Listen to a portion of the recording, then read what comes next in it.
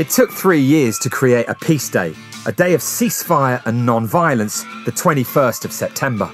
It took another 6 years to show that that day could work by stopping the fighting in Afghanistan on the day. As a consequence of that ceasefire, millions of children were vaccinated against polio. Peace Day is a day of ceasefire, but it's also a day of non-violence when individuals come together to make peace. So who will you make peace with? This year, Akon is singing to celebrate Peace Day from our concert in Goma, DRC. How will you celebrate? So far, we've told around 500 million people that Peace Day is working.